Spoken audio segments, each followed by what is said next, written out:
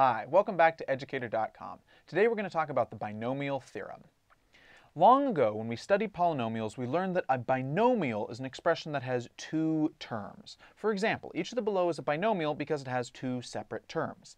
X plus 7, 2l cubed minus 5, 3y squared plus root 2z.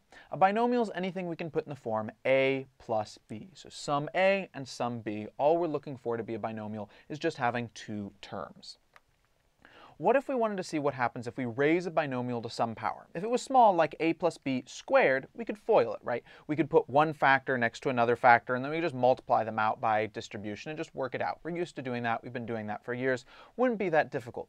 But what if it was really large, right? Like a plus b to the 7th, or even larger, right? We could do it by just putting all the factors out, but it's going to get really big, really messy, really fast. It's not going to be easy for us to multiply out a plus b to the 7th, and be even worse if it was a larger value than 7. So in this lesson, we're going to learn how to expand a binomial for any arbitrary power n. So if we have any integer n, we'll be able to use this to figure out how to expand a plus b raised to the n. To help us understand what we're working with, let's look at a plus b to the n expanded for various values of n. So a plus b to the 0 would just come out to be 1 because you raise anything to the 0 and you get 1. A plus b to the 1 comes out to be a plus b. A plus b squared would come out as a squared plus 2ab plus b squared. A plus b cubed would be a cubed plus 3a squared b plus 3ab squared plus b cubed. A plus b to the 4th equals a to the 4th plus 4a cubed b plus 6a squared b squared plus 4ab cubed plus b to the 4th. And a plus b to the 5th would equal a to the 5th plus 5a to the 4th b plus 10a cubed b squared plus 10a squared b cubed plus 5ab to the 4th plus b to the 5th, right? So we can keep going in this way, but we're starting to see a pattern at this point, right? So we can realize that there's a pattern going on, and we can use this pattern to let us figure out general things about a plus b to just any n whatsoever. Let's look specifically at a plus b to the 4th and a plus b to the 5th above to help us see some properties about how binomials work. We'll be able to talk about a plus b to the n, the general expansion of a binomial, by looking at these guys in specific. So looking at these two as stand-ins for the general way that a plus b raised to the n expands, we notice various things. The first thing is that the expansion of a plus b to the n has n plus 1 terms. What I mean here is a plus b to the 4th, well, that would be at n equals 4. We count how many terms come out in the expansion. 1, 2, 3, 4, 5. There's 5 terms total. We started with n equals 4. 4 plus 1, right? n plus 1. 4 plus 1 gets us 5, so we have 5 terms coming out of it.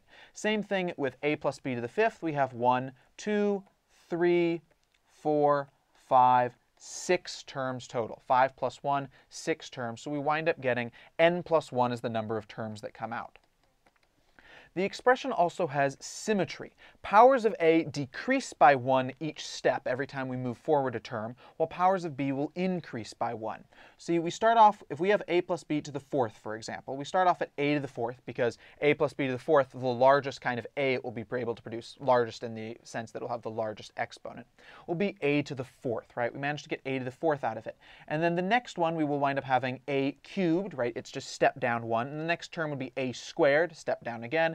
A, step down again, and finally it turns blank, and a blank is another way of saying a to the 0 because a to the 0 is just 1, right? So it disappears. Same thing with the b's, except it does the reverse process. It increases. Since it's blank, it doesn't appear here. That's b to the 0, and then we've got b to the 1, and then b squared, and then b cubed, and then finally b to the 4th, right? Our a's are decreasing by 1 each step at the same time that our b's are increasing, right? A starts at n, b starts at 0, and then click, click, click, click, click, click, click, until finally a is at 0 and b is at n, and we've finished our expansion in terms of the a and b exponents. The sum of the powers for each term comes out to be n. So here our n is 4. If we grab any term inside of this, we'll wind up seeing a cubed b to the 1. If we add up the powers on these terms, 3 plus 1 gets us 4. If we grab another one like a squared b squared, 2 plus 2 gets us 4. Even at the extremes, well, a to the 0 and b to the 4th, well, 4 plus 0 gets us 4. This winds up happening with a plus b to the 5th as well. If we grab any one of the terms here, this is a 4, This is a 1. 4 plus 1 gets us 5. So if we add the powers, we always wind up getting n. Whatever our a plus b to the n is, adding the powers of the a and the b will always come out to be n, to give us the value of n. And finally, the coefficients vary symmetrically. There's symmetry in how the coefficients are, right? If we start in the middle, there's a 6 here by itself, because it's in the very middle, so it can't be symmetric with anybody else. And then we have 4s matching on either side, and then we have 1s. Effectively, the coefficient here is a 1, because it doesn't appear at all, so its coefficient is 1. And the 1s match on either side as well. Same thing here. The 10s match, and the 5s match, and the invisible 1s match. Right? So we wind up seeing the coefficients vary symmetrically. Great. With all these ideas in mind, these properties, we see that any expansion of a binomial a plus b to the n is going to have this form of a to the n, a to the n minus 1, a to the n minus 2, until we finally work down to a squared a, and then just a to the 0 in here. And we reverse that with the b's. We have b to the 0 at the beginning, and then it works up b to the 1, b squared, working up b to the n minus 2, b to the n minus 1, and b to the n finally. So we're always going to have this form. The only question is, what goes in the blanks in front of it? We call these blanks binomial coefficients because they're the coefficients of the binomial expansion, right? They're the number multiplying against that binomial having been expanded, each one of the coefficients for the expansion of some a, some b, powers on those a and b's. So the only question we have at this point is, what will those coefficients be? We get this with the binomial theorem. If we want to know the binomial coefficients of some binomial expansion, we can use the binomial theorem. So the binomial theorem says expanding some a plus b to the n, the coefficient of the term a to the n minus k, b to the k will be n choose k equals, and n choose k is just the same thing as n factorial over n minus k factorial times k factorial.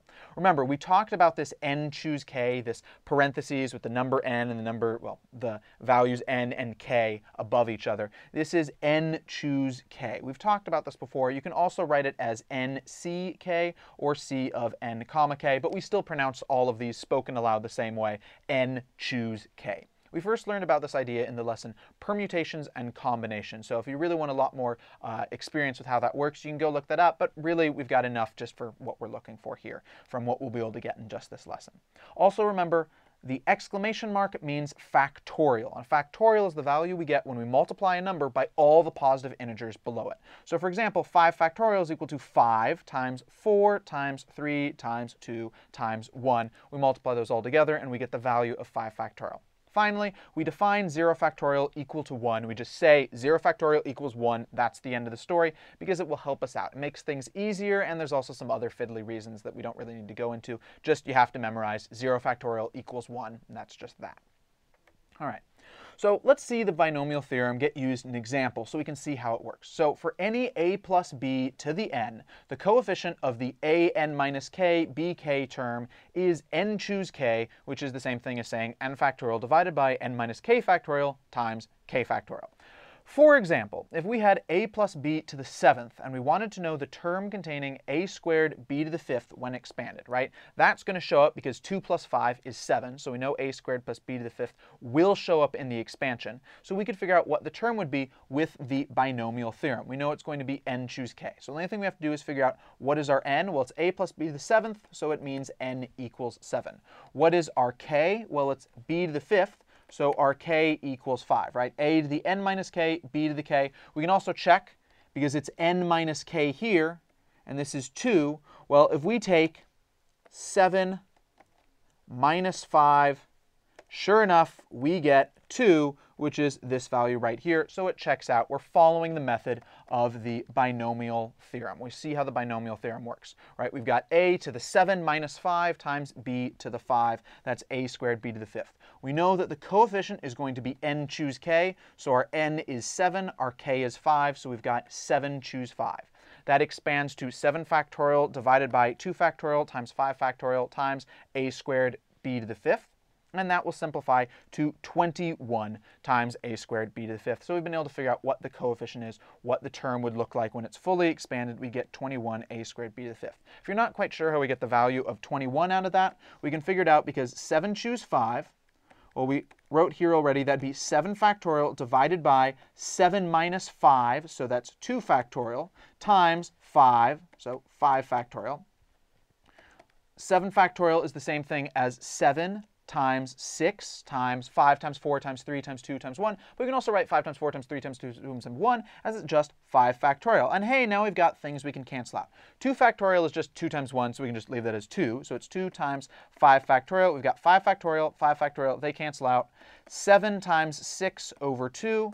6 cancels into 3 times 2, so our 2's cancel out. We've got 7 times 3, or 21, and that's so we wind up getting the 21 for our coefficient, and we know it will be a squared b to the fifth because we figured out that it was the coefficient of the a squared b to the fifth term. Great.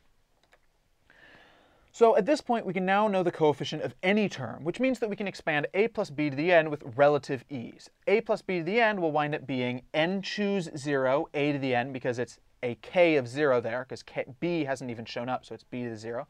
And then next we'd have n choose 1, a to the n minus 1, b to the 1, right? Our k there is 1. Next we'd have n choose 2 times a to the n minus 2, b to the 2. And we'd continue on in this fashion, so we have n choose n minus 2, so n minus 2 comes out to be positive 2, right? n minus 2. So the minus on the minus 2 becomes positive when we get just positive 2 on our a, and k as n minus 2 means b to the n minus 2, n choose n minus 1, a to the a times b to the n minus 1, and finally n choose n, it's now a to the n minus n, or a to the 0, so it just disappears, and b to the n. So we can now expand out the whole thing with relative ease, right? It'll definitely still take some effort. We'll have to figure out what each of these choose values comes out to be, but we can write the whole thing out expanded, and we'll be able to get it out. And it will still be easier than doing each term and then multiplying a plus b and a plus b and a plus b and a plus b and trying to FOIL the whole thing. Expanding factors like that would just be a real pain if it was a large thing like a plus b to the 10th. So this is really useful if we're trying to expand a very large exponent n.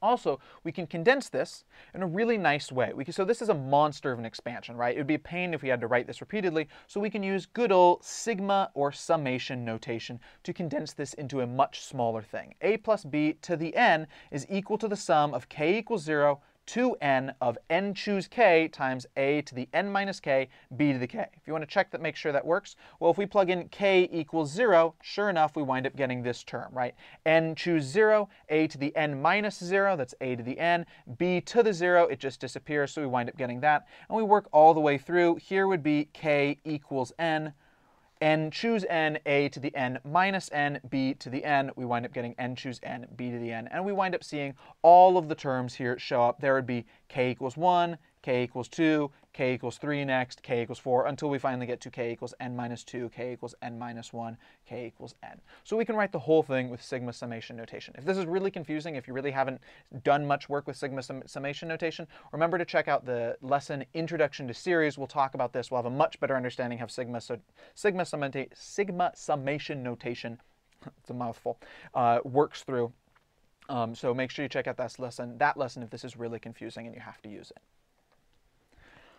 Proof of the binomial theorem. Proving the binomial theorem is within our reach. We could prove this. It's quite challenging, but it's an interesting proof, and it will give us the chance to take our shiny new proof by induction out for a spin. We'll use proof by induction to prove this thing.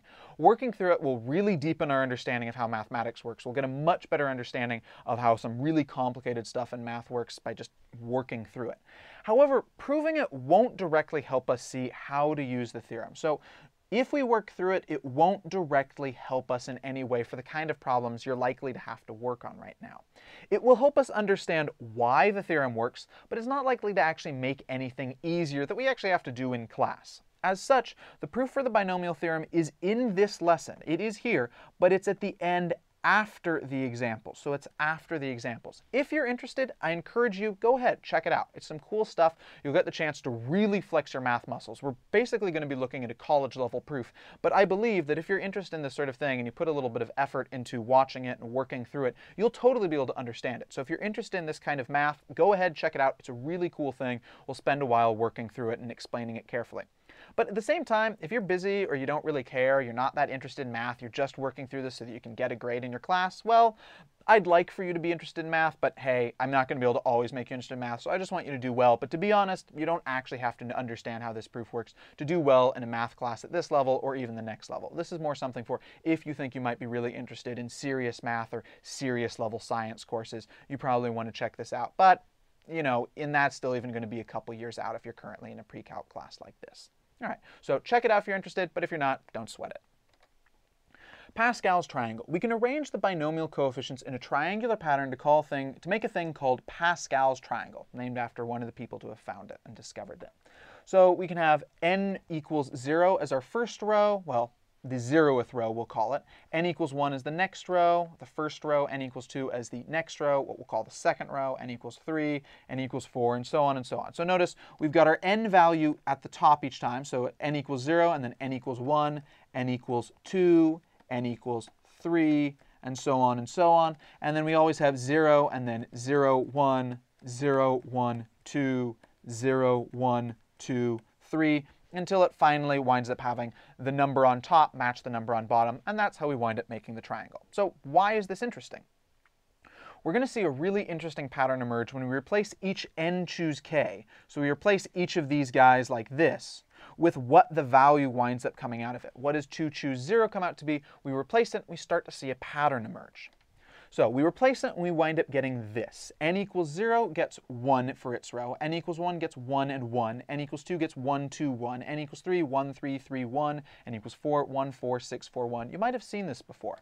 Notice how each row can be created from the row above through diagonal addition of the terms. So for example, if we go out from n equals 0, we go out diagonal left, diagonal right. 1 added down would wind up getting us 1 and 1. Then, if we add diagonally again, down left, down right, and then the same thing for the other guy, down left, down right, well, 1 plus only by itself would come out as 1. 1 plus 1 would get us 2, right? It's this guy and this guy combined together because it has both of the diagonals coming in through here. And then 1 only on itself would get us 1 here. And we can keep going along with this pattern. 1 diagonally out, 2 diagonally out, 1 diagonally out. 1 just by itself would get 1. 1 plus 2 would get us 3. 2 plus 1 would get us 3. 1 by itself would get us 1. We can keep going in this pattern. 1 on itself would get 1, 1 on 3, 4, 3 on 3, 6, 3 on 1, 4, 3 on, 1 by itself, 1.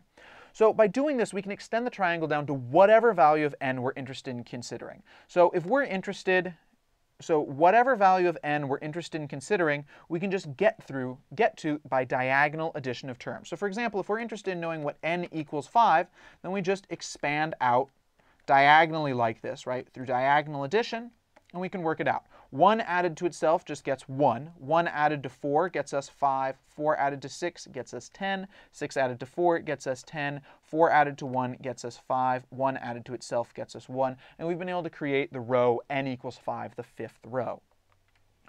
Since the first row is based off of n equals 0, it is called the 0th row. So here is the 0th row. This will help keep us from having confusion later on.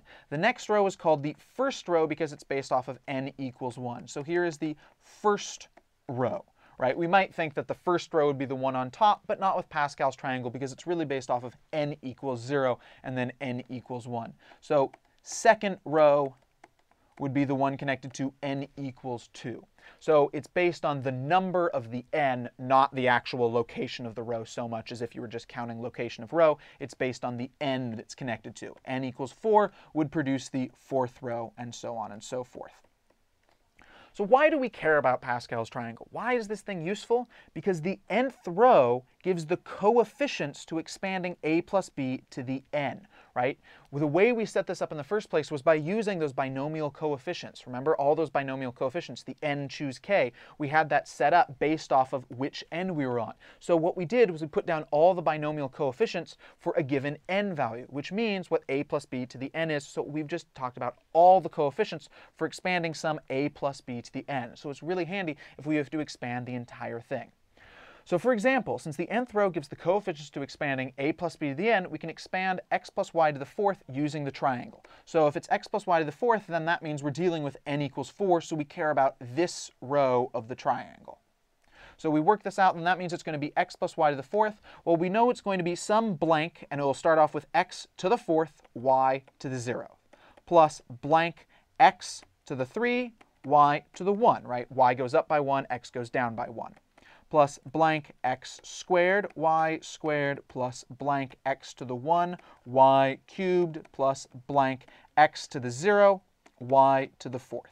So at this point, we can now plug in each of our binomial coefficients. A 1 will go here, 4 here, 6 here, 4 here, 1 here, and we can also write the thing a little bit simpler, right? 1 x to the fourth, y to the 0. Well, 1, we normally don't write a coefficient of 1, so we can just write this as x to the fourth, because y to the 0 also just turns into a 1. We don't normally write out the 1s. So x to the fourth plus 4x cubed, y to the 1. We normally just write that as y, so we can write that like that, plus 6x squared, y squared, plus 4x to the 1. Normally just write it as x, y cubed, plus 1x to the 0. Well, 1 is normally don't write 1s. X to the 0, that's just x to the 0 becomes 1, so it'll disappear as well. And we're left with just y to the fourth. So we wind up being able to expand all of x plus y to the fourth using Pascal's triangle, which tells us the binomial coefficients for the associated n row. We can use that triangle and we can expand things pretty easily, right? If we had tried to expand x plus y to the fourth by hand, we'd probably still be doing it. It takes a while. And this was even through explaining it, right? If we were just punching it out, we'd be able to do this really quickly. So Pascal's triangle is really useful for when we have to expand some binomial quickly and easily without having to take a whole bunch of time. Pretty useful. All right, we're ready for some examples. Use the binomial theorem to give the coefficients for the term containing s4 t to the 7 from s plus t to the 11th. So s plus t to the 11th, first thing we want to identify is we want to identify what's the n we're working with. The n we're working with is 11. All we care about is s4 t to the 7, right? We're asked to find the coefficient, the binomial coefficient for that term when we expand s plus t to the 11th. So we don't really care about all of the other terms. All we care about is s4 t to the 7th. So what's that going to be? That's going to wind up being some n choose k. And if we wanted to have that, it would also be s to the 4 t to the 7th. So really at this point, all we need to find is what is k. So k is what? Well, right, it's normally, from the binomial theorem, we would have n choose k, a to the n minus k, b to the k. So in this case, we've got n choose k, but we're not using a and b, we're using s and t. So it will be s to the n minus k, t to the k. What's our n? So we've got 11 choose k times s to the 11 minus k, t to the k. Well, if we've got t to the 7th and s to the 4th, then it must be that k has to be equal to 7, right? 11 minus 7 gets us 4, and k equals 7 gets us t to the 7th.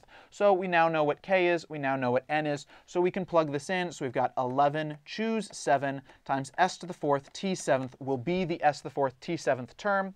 What comes out to be 11 choose 7? Let's go do that in a sidebar. So 11 choose 7, well, that's going to be 11 factorial over 11 minus 7, 4 factorial, times 7 factorial.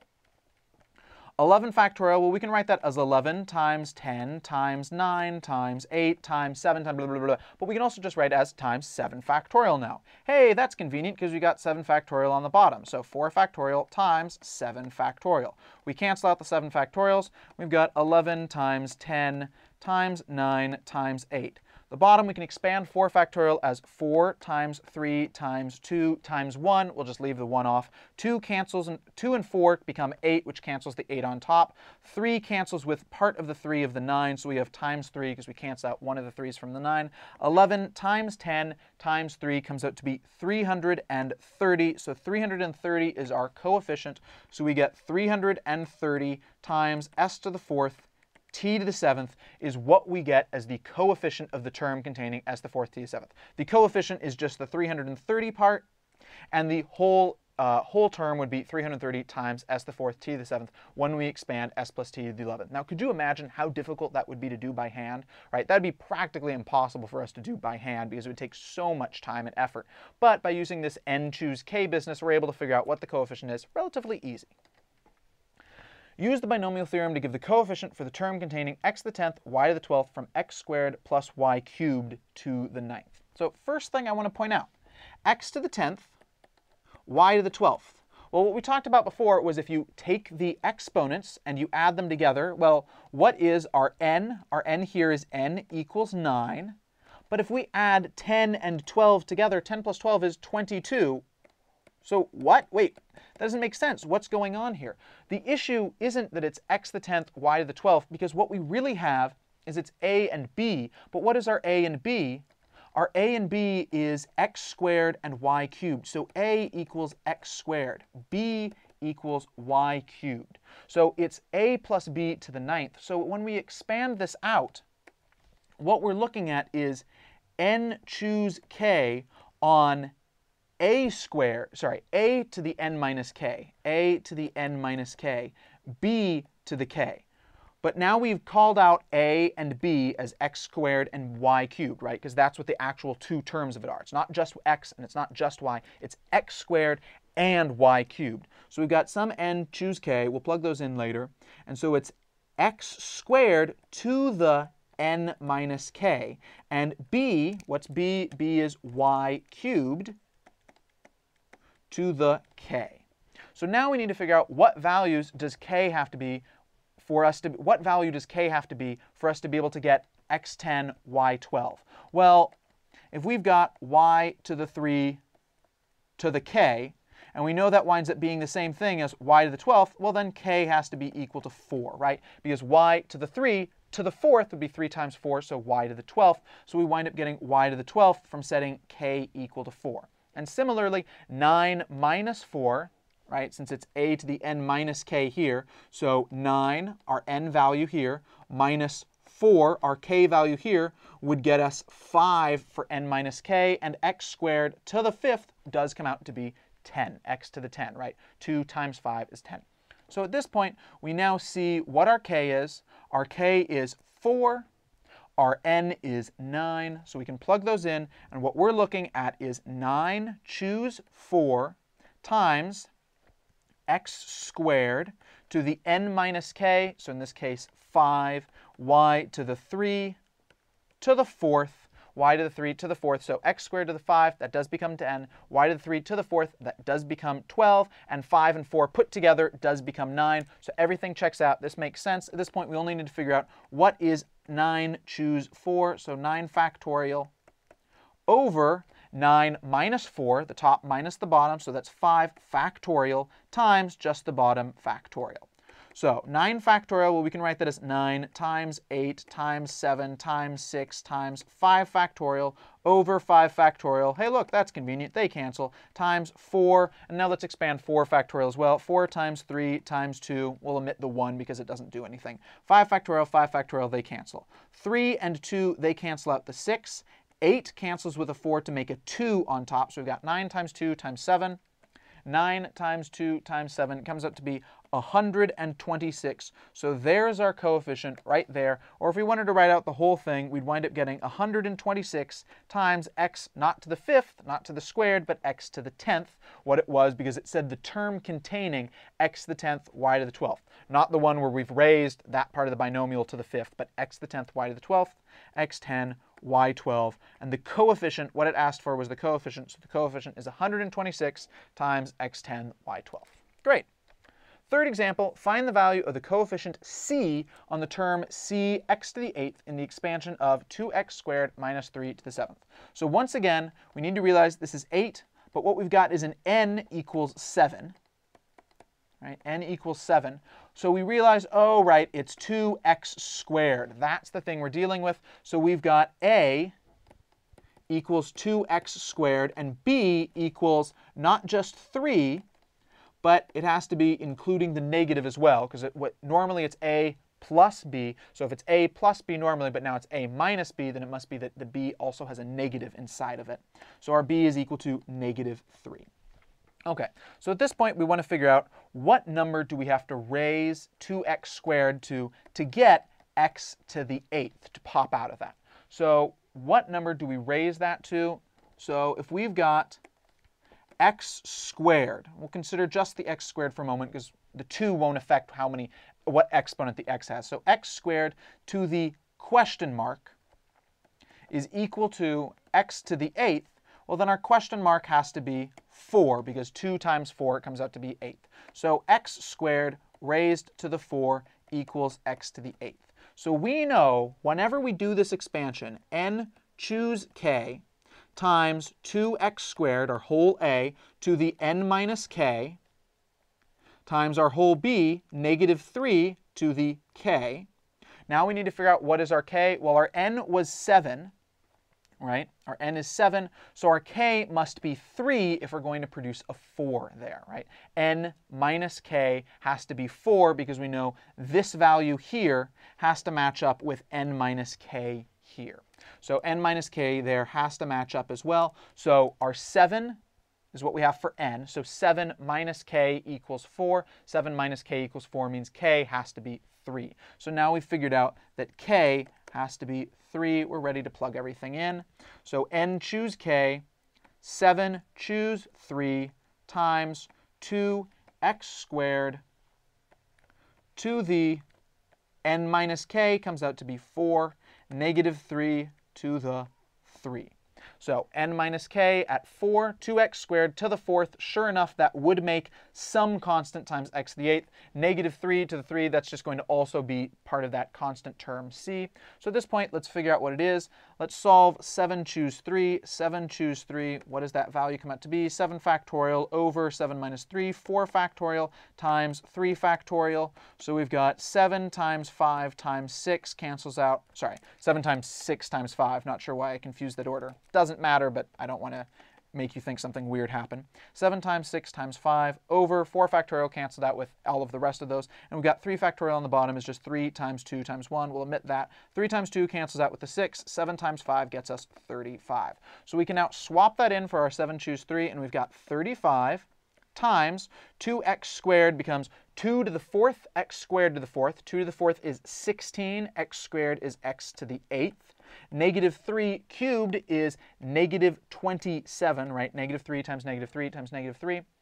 We use a calculator to multiply 35, 16, and negative 27, and we get negative 15,120 x to the 8th.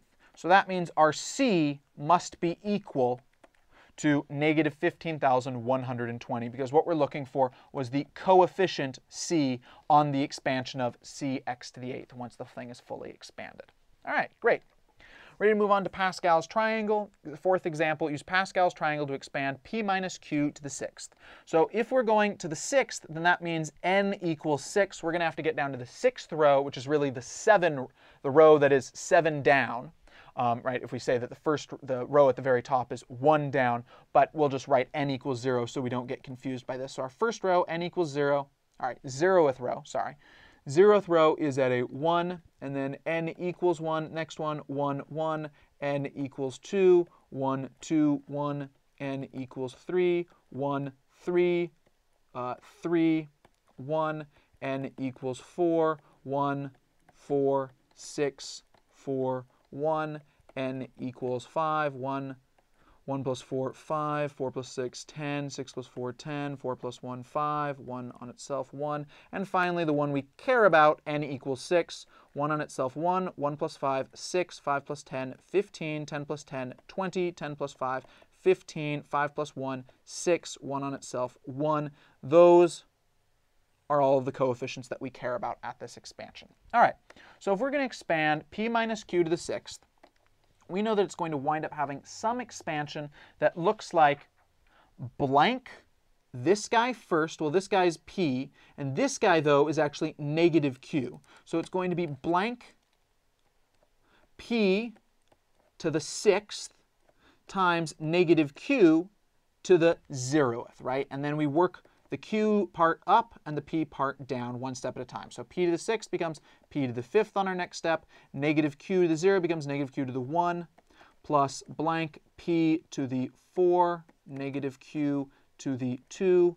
I'm going to just continue on the next line, plus p to the 3 times negative q to the 3. Oh, there should be a blank in front of that plus, sorry, before, after, right here. Plus blank p squared negative q to the 4 plus, I'll just break this down to the next line once again, plus blank p to the 1 negative q to the 5th plus blank p to the 0th negative q to the 6th. Great. At this point, we can now swap in our values for our binomial coefficients. We know a 1 will go here, a 6 will go here, a 15 will go here, a 20 will go here, a 15 will go here, a 6 will go here, a 1 will go here. See how they come in? They come in symmetrically. So at this point, we'll now write it all on this line around here.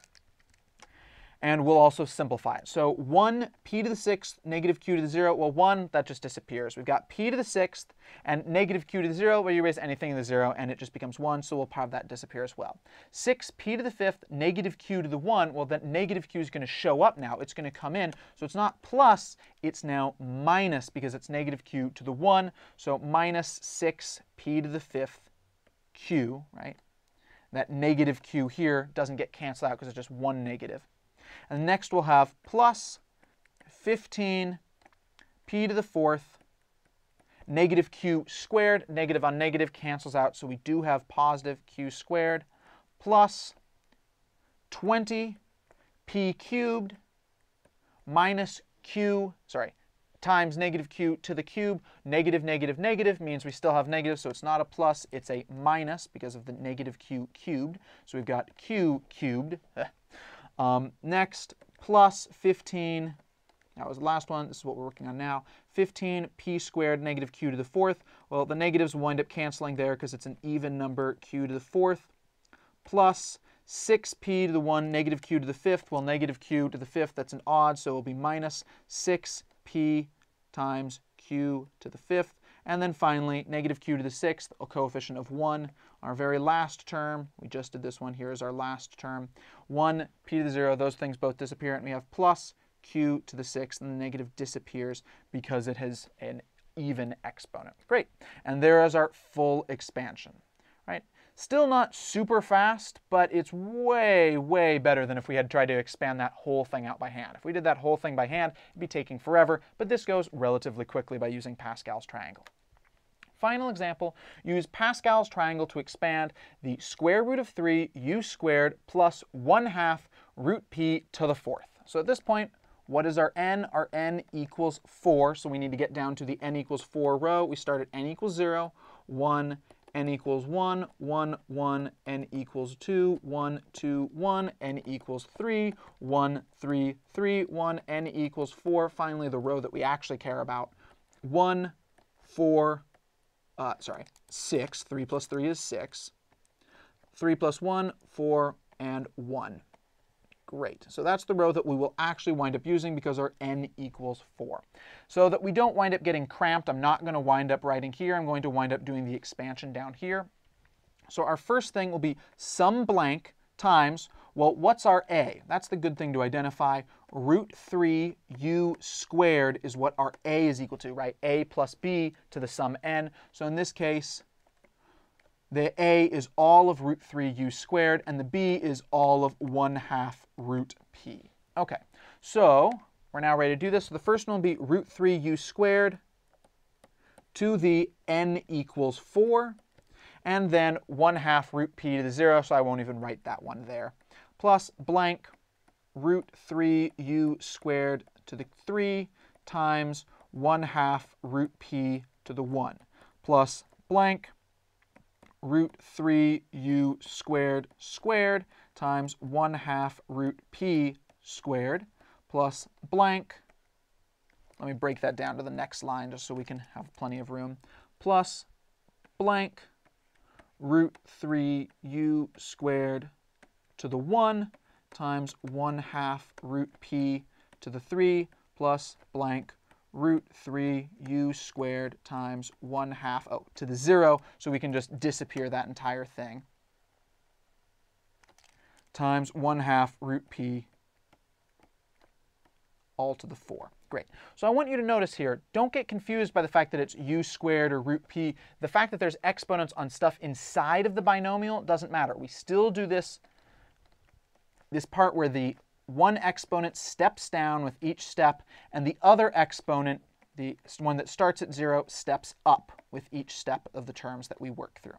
Great. At this point, we can now plug in our binomial coefficients. So a 1 for our first blank, a 4 for the next blank, a 6 for the next blank, a 4 for the next blank, and a 1 for our final blank. At this point, we can now finally actually simplify this guy. Well, let's do it in 2 steps. So 1, we'll just have that disappear. Root 3 u squared to the 4th. Well, root 3 squared is 3, so root 3 to the 4th is 3 squared. So root 3 to the 4th is the same thing as 9. U squared to the 4th is u to the 8th. Plus 4 times root 3 cubed is going to be 3 root 3. U squared cubed is u to the 6th. 1/2 root p to the 1 is just 1/2 root p. Plus 6 root 3 squared, root 3 u squared squared. Root 3 squared is 3, u squared squared is u to the 4th. Times 1/2 root p squared will be 1 over 4, right? 1/2 squared is 1/2 times 1/2, so 1 over 4. Root p squared is p. Break the line once again. Plus, next is 4 root 3 u squared to the 1. Well, that just stays as root 3 u squared times 1/2 root p cubed. 1/2 to the 3 is 1 over 8. Times root p cubed is p root p. And then finally, plus 1 times 1/2 root p to the 4th is going to be 1 over 16. Root p to the 4th is going to come out as p squared. Great. Now we can simplify this whole thing, do the last of the simplification. So 9u to the 8 plus 4 times 3 root 3 times 1/2. So 1/2 cancels the 4 down to a 2. We're left with 6 root 3 u to the 6th root p plus we've got 1/4 here, so this will become 1/2. This will become 3. 6 times 1/4 becomes 3 times 1/2. So 3 times 3 is 9 divided by 2. We've got 9 over 2 is the coefficient there. U to the 4th p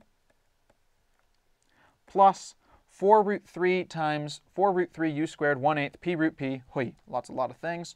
So 1/8, that'll cancel the 2 when it knocks out this 4. And so we've got root 3 over 2 u squared p root p. And finally, our last term, 1/16 p squared. And there is the full expansion. It's about as difficult as any expansion of the Pascal's triangle will wind up being, but still notice how much faster that wound up making it than if we had tried to do this whole thing by hand of doing root 3 u squared plus 1/2 root p times root 3 u squared plus 1/2 root p times root 3 u squared plus 1/2 root p times root 3 u squared plus 1/2 root p. We'd still be working through it, and we'd still have a lot more to go. So it makes things faster. We have to be careful and make sure that we, there's a couple things we have to pay attention to. We really have to make sure that our n, the row that we're using the Pascal's triangle, matches to the exponent we're raising to. We have to pay attention to what is our whole A, what is our whole B, right? It has to be the entire term, not just the U, not just the P, but the entire term of something plus something. And if it's a minus, it has to be something plus a negative something. And then we set it up with this step down, step up pattern, the blanks, and then we can just slot everything in. If it's a simpler problem, you might be able to do it without having to take such careful steps. But if it's a big, complicated problem, I really recommend do the careful steps. It'll make it easy to not make a mistake and make the problem just a slow cakewalk. All right, cool. So that finishes up for the examples. If you're heading out now, we'll see you at educator.com later. Bye. But if you're sticking around for the theorem, for the proof of the theorem, it's time for the bonus round. All right, so we're ready to tackle a proof of the binomial theorem. First, let's phrase the theorem as for any n equals 0, 1, 2, and so on, so on. So that is all natural numbers. a plus b to the nth is equal to the sum going from k equals 0 to n of n choose k times a to the n minus k, b to the k. So notice that's just putting all of the binomial coefficients added together for a fully expanded term. We're going to prove this by induction. So just in case you haven't watched the previous lessons but you're really interested in this proof, we'll be using mathematical induction. And we'll also be using a fair bit of sigma, that is summation notation. So if you're not familiar with mathematical induction or sigma summation notation, watch the lesson on mathematical induction and watch the lesson on Intro to Series where we'll talk about sigma summation notation, because those things will definitely be necessary prerequisites. And before we get into this, I really want to stress what we're about to go through is a pretty challenging proof. This is straight up a college level proof for a reasonably good math class. So don't be shocked if you find this a little bit challenging to work through. This isn't going to be super easy to understand the first time, and that's perfectly okay. Math is a puzzle to be worked through and understood over time.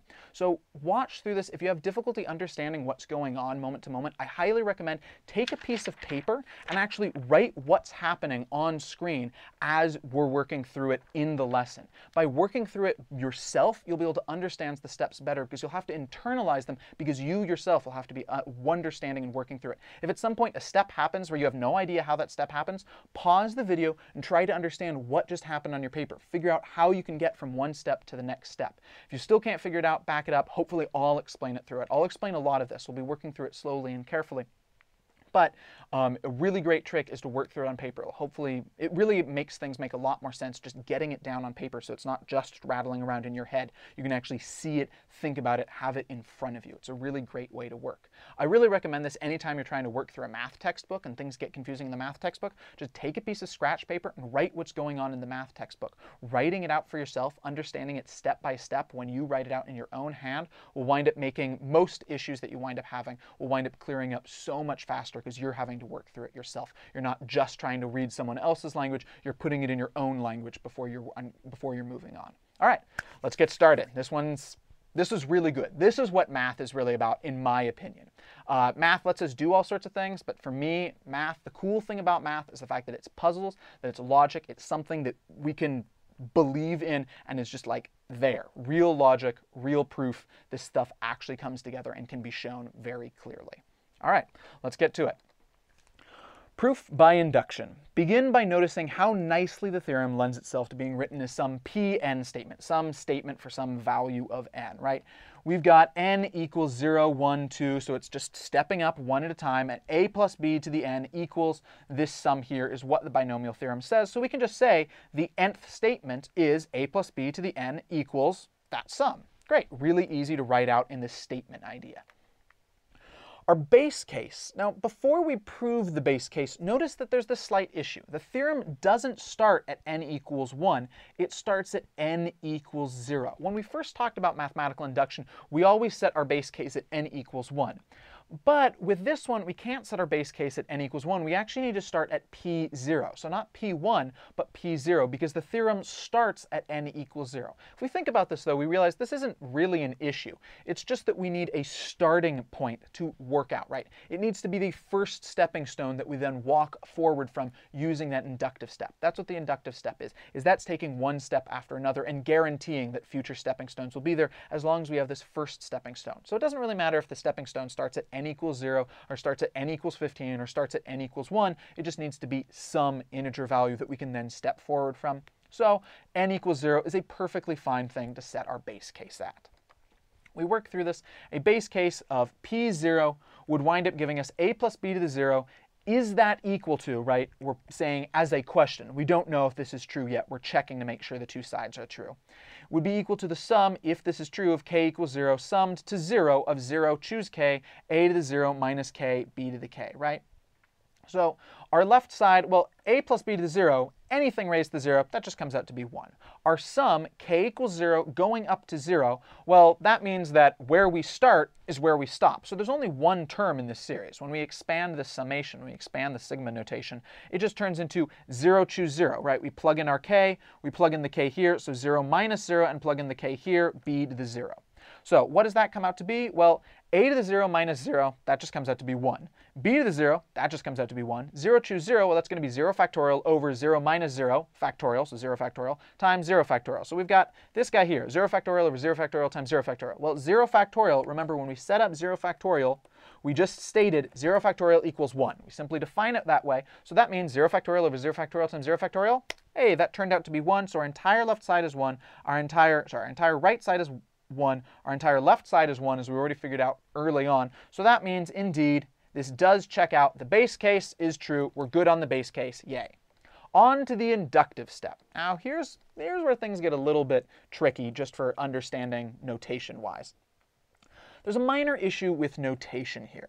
So when we first saw induction, we always had some general statement Pn, right? This a plus b to the n equals stuff.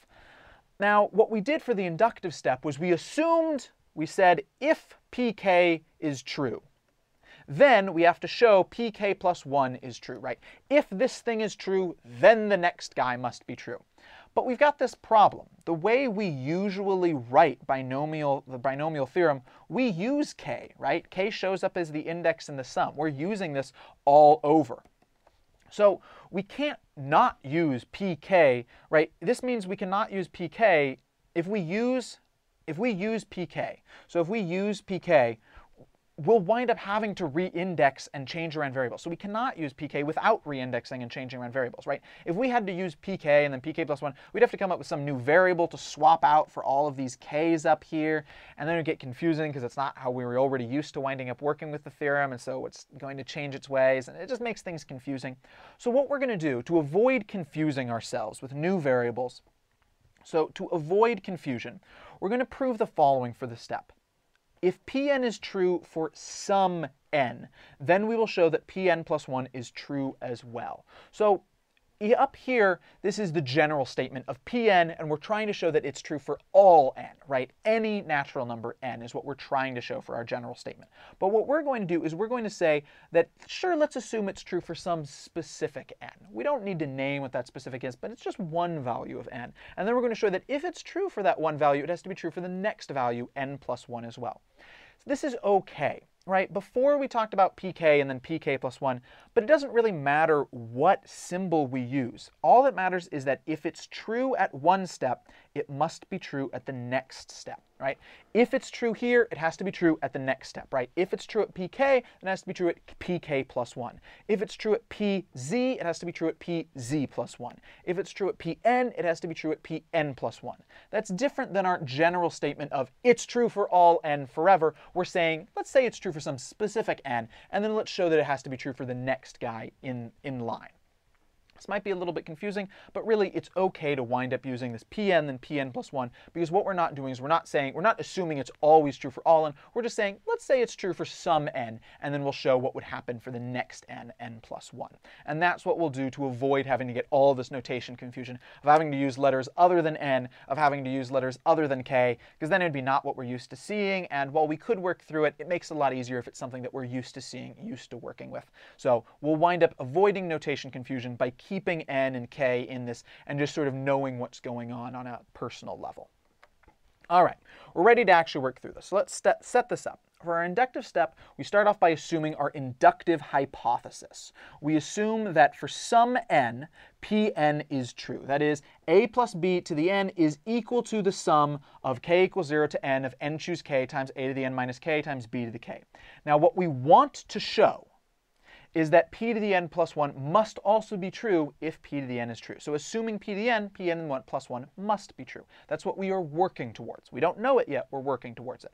So how would pn plus 1 be stated? Well, that'd be stated as a plus b raised to the n plus 1 equals, and now we swap out the n here for n plus 1, n here for n plus 1, the n here for n plus 1. And that'd be the pn plus 1 version, right? Up here is the pn version. So what we want to show is that this guy here is true. Thus, if we can show that the left side if we can show that the left side of Pn plus 1 is just the same thing as the right side, that they're just two different ways as writing the left side and the right side, that they're clearly equivalent by manipulating it through just, well, we can do this, and we can do this, and we can do this, and they're all clearly equal, and we can make it from one side to the other side, we'll have shown that the statement is true. So if we can show that the left side is the same thing as the right, we'll have shown that indeed the statement is true. So what we want to do is we want to see how we can manipulate a plus b to the n plus 1. Well, in a proof by induction, we always want to toss our inductive hypothesis into this. So our first question is there a way to turn a plus b n plus 1 into something into something where we can use our hypothesis? So we want to see, is there a way to turn a plus b to the n plus 1 into the right side of Pn plus 1? So our first question is going to be, how can we apply our hypothesis? How can we apply Pn a plus bn equals that sum? So we look at it.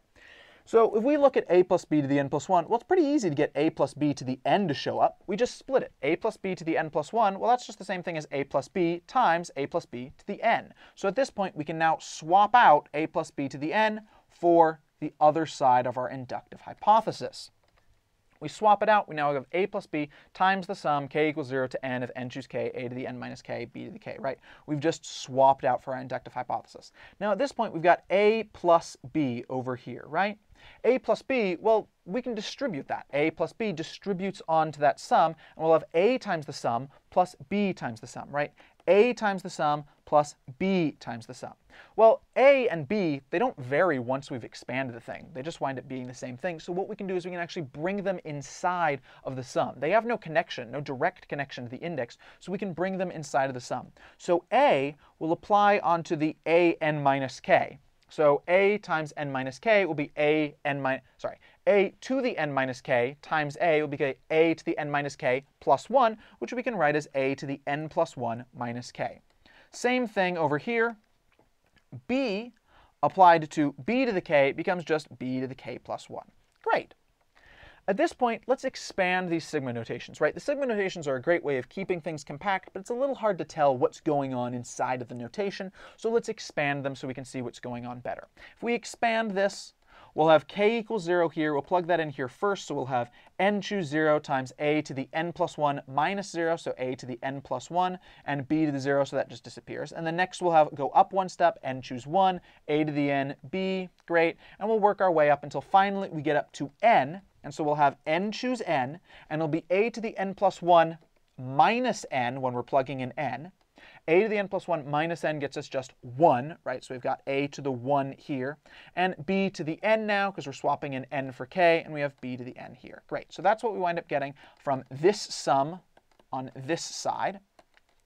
We can do basically the same thing and expand this sum over here. We start at k equals 0. We'll get n choose 0, a to the n times b to the 1, right? If we plug in k at 0, we'll have 0 plus 1, so b to the 1. We work our way up. We get to n minus 1, 1 before our last one. N choose n minus 1. We'll have a to the n minus n minus 1. If you're not sure why that comes out, n minus n minus 1. Well, this becomes minus n plus 1, so we get a to the 1 here. K plus 1, well, if we're plugging in n minus 1, right, we're plugging in n minus 1 for k there. N minus 1 plus 1 gets us a times b to the n. And then finally our last one, when we plug in n, swap that in for our k, n minus k, so n minus n for our a here will wind up just disappearing entirely. We'll have a to the 0, so we just omit that. We'll have n choose n, and b plugging in k for n plus 1 here, so we get n plus 1 here. So now we've expanded these two sums. Now we can start working with them. What we want to do first is we want to notice, hey, there's some similarities between these things. In fact, if we've got this really great similarity going on here. A and B, they match up. ABN, they match up. In fact, we'd wind up having this matchup between all of the guys inside of those ellipses, right? The pattern of matching will continue throughout. The only guys who don't fit this matching pattern is the guys at the far ends, the an plus 1 and the bn plus 1. So notice the only terms that don't match up of this a to the something, b to the something terms, the only ones that don't match up are the first and last terms, respectively. If we separate them out, we can relate the sums. We can have this connection. So we pull them out, n choose 0, a n plus 1, n choose n, b n plus 1 on the two ends, ends. And then we wind up having the matching going here, n choose 1, a n b will match up to n choose 0, a n b. And then a b n n choose n abn will match up to abn with an n choose n minus 1 times abn. So we've got this nice matching going on here. So the matching will also continue in here with the same thing. Of the top is above the bottom by 1 on its bottom, and above the bottom by 1 on its bottom every time. Great. So if that's the case, we can combine the parts in brackets, right? If an choose b, said the wrong thing there. N choose 1, n choose 0, and they're both multiplied by a and b, well then we can combine them a and b, and we wind up having n choose 1 plus n choose 0 times all of that times a and b. We pull out the a and b when we put them together. Same thing over here, n choose n abn, n choose n minus 1 abn. We pull out the abn and we wind up getting n choose n plus n choose n minus 1, that quantity times abn here. And inside of it, we'll wind up having the same pattern go on with the n choose something plus n choose 1 less than that something times the ab stuff. So that pattern will wind up continuing throughout.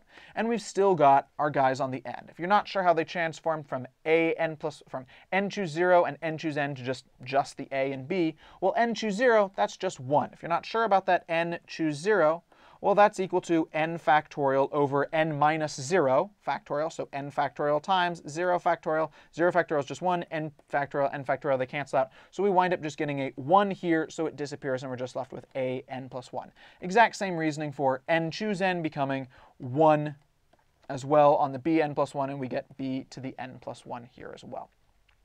At this point, we can put this giant sum in sigma notation. So an plus 1, that just sticks around. Bn plus 1, that just sticks around. The thing we care about is this giant sum here, right? Which we broke on lines because it's too much to write on a single line. So we can do that as the summation from k equals 1 to n of n choose k plus n choose k minus 1 as a quantity times a to the n plus 1 minus k times b to the k.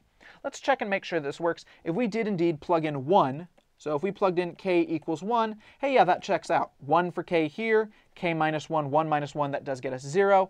A to the n plus 1 minus 1 would get us a to the n. B to the 1 would get us b. So that checks out there. If we were to do n, that would wind up checking out here as well. This is probably one of the hardest steps to see, but if you work through it slowly, you can see, yeah, what we're doing is this whole sum is just the same thing as what we've got in these giant brackets, this giant bracketed off portion. That's the same thing here. So we can put the whole thing in sigma notation. At this point, let's check in with our original goal. We've gotten pretty far with this thing. So what we've got is a to the n plus 1 plus the sum, big ol' sum, plus b to the n plus 1. Now compare that to what we're trying to get the whole thing to look like, right? We started off with the left side, and we're trying to get it to turn into what its right side was, and its right side was k equals 0 to n plus 1, a summation k equals 0 to n plus 1 of n plus 1 choose k times a to the n plus 1 minus k, b to the k. Hey, this stuff here, that matches really close to this. And n plus 1k, that's not too far off from what's here. And n and k equals 1, that's not too far off either. So there's some similarities. We're starting to get there. So what would be great is if we could somehow show that what we've got here is the same thing as what we've got here, right? That n choose k plus n choose k minus 1 is just the same thing as n plus 1 choose k. If we could somehow show that that's the same thing, hey, we'd be really close to showing what we're trying to show, what we want to show, getting to our goal. So since that would be so useful if it were true, this n choose k plus n choose k minus 1 equals n plus 1 choose k, let's go ahead and let's try to prove it. What we'll do is we'll create a lemma. A lemma is basically just a mini theorem. So a mini theorem is something that we use, something that we use to prove another larger theorem that we're interested in. It's basically sort of like a thing that we can use to make a short hop to some more useful conclusion, right? It deserves being proven on its own because it's not just something we can do in a single line. But it makes sense, and it's something that we'll use towards another theorem, right? It's something we make on the way towards another theorem, so that's a lemma. So what we want to do is we want to show that that's true as a lemma. So our lemma is that for any natural numbers r and s, r choose s plus r choose s minus 1 is equal to r plus 1 choose s. Now, if we want to use our lemma, we have to prove anything that we want to use. This is a proof after all, so let's get to proving it. So let's investigate the left side, r choose s plus r choose s minus 1. So we break that down. Our r choose s becomes r factorial over r minus s factorial times s factorial plus r choose s minus 1 becomes r factorial over r plus 1 minus s factorial times s minus 1 factorial. The only thing you might be confused about is that r plus 1 minus s. Well, remember, r minus quantity s minus 1, because it's this quantity here, would wind up coming out to be, and that part will be factorial. That's what matches up here. R minus s minus 1, that becomes plus, that becomes minus, and that becomes positive. So that's why we wind up getting the r plus 1 and the minus s there. So that's how we get that. So what we want to do now is we want to get these things over a common denominator, right? Anytime we're trying to simplify, work with expressions, if we've got two fractions and we're trying to show that there's something else, well, we put them together and we see what happens. So if we're going to get these over a common denominator, let's look at them for a second. Well, we've got r minus s factorial, and r plus 1 minus s factorial, s minus 1 factorial. Well, notice r plus 1 minus s factorial is just one more than r minus s factorial, right? R minus s plus 1 is the same thing as r plus 1 minus s. Similarly, s minus 1 factorial is the same thing as one more going up to s. So we're trying to get s minus 1 up by 1 and r minus s up by 1, right? We want to get this guy to go up, and we want to get this guy to go up. So if we can get them to each increase by 1 inside of the factorial, we'll be able to have a common denominator. Now notice, based on how a factorial works, so the way a factorial works, we have the following way to increase a factorial by multiplication. X factorial times x plus 1 equals x plus 1 factorial. In case you don't see that, consider if we had 6 factorial. Well, that would be the same thing as 6 times 5 times 4 times 3 times 2 times 1, right? Well, if we came along and we multiplied 6 by 6 plus 1, that is 7 times 6 factorial, well, that'd be the same thing as 7 times the expansion of 6 factorial, 6 times 5 times 4 times 3 times 2 times 1. Well, now we've got 7 all the way down to 1, so we can write that as 7 factorial. So if we've got x factorial and we multiply it by one more than that x, we'll wind up increasing. We'll hop up one more step for our factorial. We'll go to x plus 1 factorial. That idea is what we will use to increase s minus 1 factorial up to s factorial, and to increase r minus s factorial up to r minus s plus 1 factorial, or r plus 1 minus s factorial. All right, so to do this, we'll multiply the left side by r plus 1 minus s over r plus 1 minus s, right? We can't just multiply the bottom. We have to multiply with a fraction on top and bottom. And we'll multiply over here by s and s, because they match up to increasing s minus 1 plus 1 gets us s, r minus s plus 1 gets us r plus 1 minus s. OK, so we work that out. On the top, r factorial times r plus 1 minus s will just be r factorial times r plus 1 minus s. On the bottom, the r minus s times one more will wind up increasing to r plus 1 minus s factorial. The s factorial remains the same. On the other side, the r factorial times s, well, that's just still r factorial times s. Can't really combine.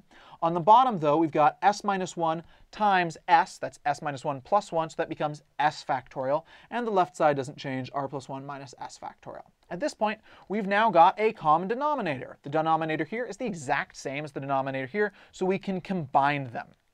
We combine them. We've got r factorial times r plus 1 minus s, r factorial times s up here. Our denominators are just the same thing because they just combine by addition. But the top, what we can do is we can pull out the r factorials. They pull out to r factorial times what the factors they were being multiplied against. So that's r plus 1 minus s, and then plus s. The minus s cancels with the plus s, and we're left with r factorial times r plus 1. And hey, r plus 1 times r factorial, well, that just means it bumps up by 1. So now we've got r plus 1 factorial. We can also toss some fancy parentheses around this to help us see it. So we've got r factorial plus 1, sorry, r plus 1 factorial on the top, and r plus 1 minus s factorial times s factorial, which is just the exact same thing as r plus 1 choose s, right? R plus 1 factorial on the top times r plus 1 minus s factorial times s factorial. That's how r plus 1 choose s works. So what we've done is we've now shown the left side and the right side. The right side and the left side, they're exactly the same thing. We've set out to show that the left side and right side of our original thing, they are equivalent. Our original lemma, they're the same thing. So r choose s plus r choose s minus 1 is equal to r plus 1 choose s. We have now completed our lemma. Great. Let's go apply that lemma. So here is our lemma right here. And where were we before? Where we left off with our proof was we had a to the n plus 1 and b to the n plus 1 on the two extremes, and then the big guy that we really care about the most, the sum in the middle. Sum of k equals 1 to n of quantity, n choose k plus n choose k minus 1, and quantity times a to the n plus 1 minus k times b to the k. Great. Whew. But at this point, we've now got that nice handy-dandy lemma. So we've got r choose s minus 1. Well, that matches up to n choose k minus 1. So we will get n plus 1 choose k out of it. We just used our lemma. We are on our way to wrapping this thing up. Just a little bit more effort and we'll be done. So at this point, we're really, really close, right? This guy here looks practically just like what we want to show in the end. The only difference is that we need to have our upper and lower summation limits be 0 and n plus 1. We want to get this guy to become a 0, and we want to get this guy to become n plus 1. So how are we going to get that to happen? Well, on the way to doing that, we also have to deal somehow with this a n plus 1 and this b n plus 1, right? They're also in the way. They weren't in our finished thing. And hey, maybe these things can be done together. Maybe we can somehow shove these guys into that sigma notation, shove them into the sum, and in doing so, get the 0 and get the n plus 1 that we want to appear in that. Indeed, we can figure out a way to do that. So notice, 1 is equal to n plus 1 choose 0. Also, 1 is equal to n plus 1 choose n plus 1. Now, you can go along and you can multiply anything you want by n, right? So since you can multiply anything by 1, then we can multiply a 1 here and a 1 here. Well, we know that 1 is just the same thing as n plus 1 choose 0, so we swap that out for n plus 1 choose 0. And 1 is also just the same thing as n plus 1 choose n plus 1, so we swap that out here as well.